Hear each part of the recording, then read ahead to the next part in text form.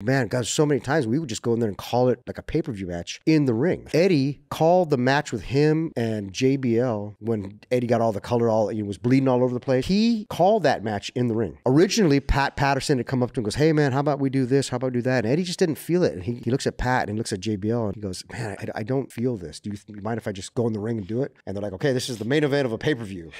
Okay. And he went in there and call the entire match out there. When you call it, it means you're playing by feel. It's almost like a comedian. You have the comedians that are really good, that they're set from A to Z lined up. I love the comedians that are, they have an outline, but they're able to play off the crowd. That's the wrestlers I love as well. It's kind of becoming a lost art. Guys like Triple H and Shawn Michaels, those guys were so good at it.